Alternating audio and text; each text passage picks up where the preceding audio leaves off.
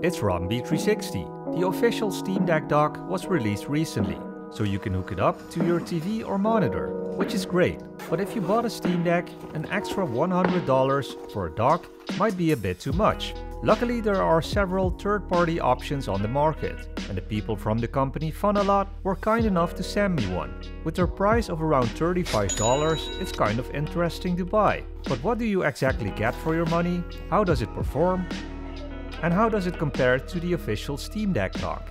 I will help you with these questions so you can make a good decision to buy one or not. And if you want to help me, subscribe to the channel so we can reach 2K subscribers and I can keep making more of these videos for you. So what's in the box? It's just the Funalot dock itself without a USB-C cable to charge it, but you can use the charging cable you get when buying the Steam Deck.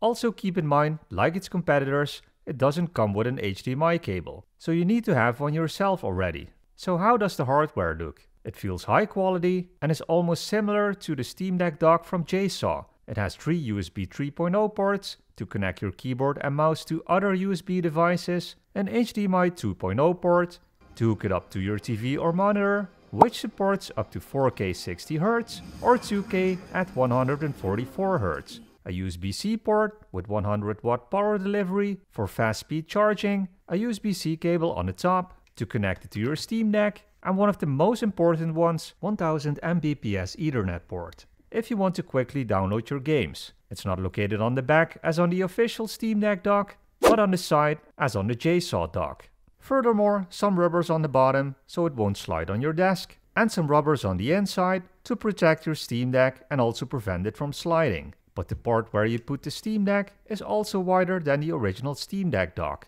so you will have some space to put your Steam Deck if you have a protective case around it. Besides the location of the Ethernet port, there are some minor aesthetic differences, like it's more round shaped compared to the JSaw dock. So how does it perform on a monitor or TV? Let's check it out. First I'm going to show you a bit of gameplay on this monitor, but after that I'm going to show you a bit of the desktop mode, where you can see more of how that part works, and I will also show you a bit of gameplay on an OLED TV. Also, just a small reminder, if this video helped you, make sure to like and subscribe. It would help me out a lot. So this game is called Strider and is graphically a more simple game. But still, I want to show you how these games perform, and after that I will show you more graphically games, like one from Devil May Cry. Just check it out for a second.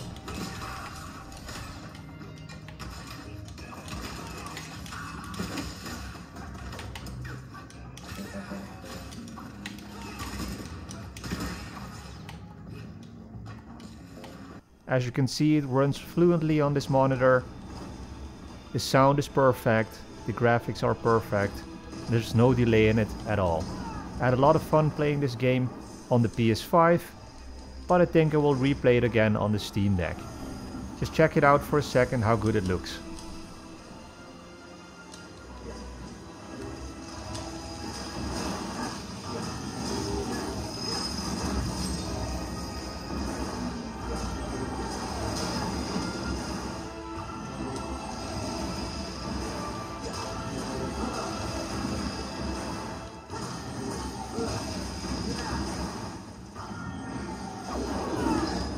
So as you have seen, it looks perfectly, but now let's move on to the next game.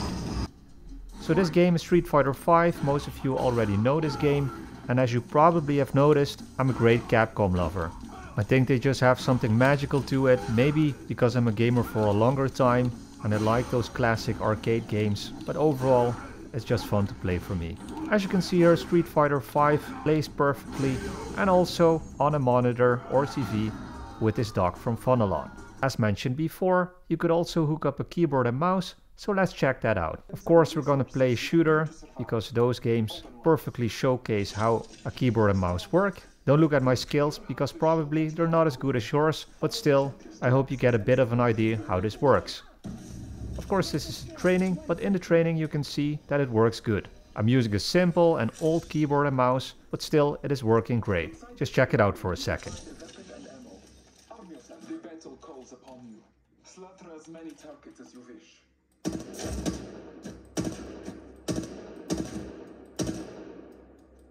Each shot is important as well as the weapon you hold. Grab a second weapon. The field is full of weapons. Remember, you can carry only 2 weapons.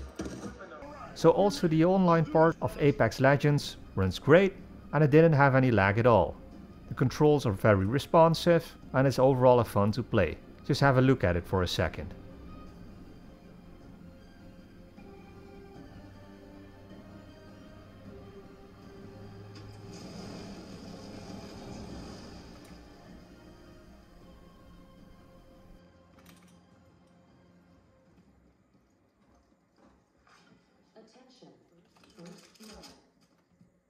Again, the graphics aren't set too high, but still it's a lot of fun to play, so I would definitely recommend this.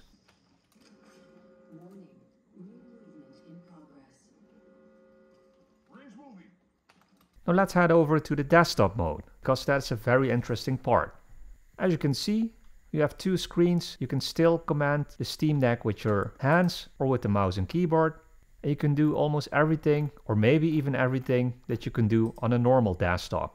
From browsing the internet to watching movies, you can do it all. Check it out.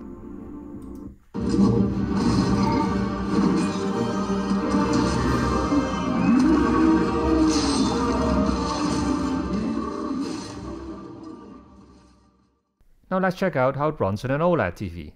Again, a fighting game. 1, because I love fighting games, and 2, because it's a great way for me to check how responsive it is and if there's any delay on the game.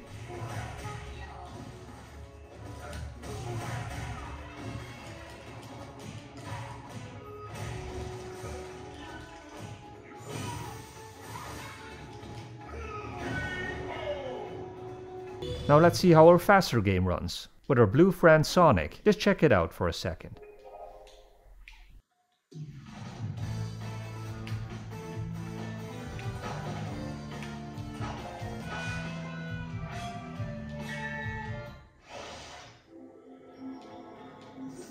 Here on Green Hills, you can see that everything is running really good. It's a fast-paced game, but even here, there isn't any delay on it. The colors are popping, the game is very responsive, everything is working as expected, so I got to say I'm very satisfied with the Funalot dock.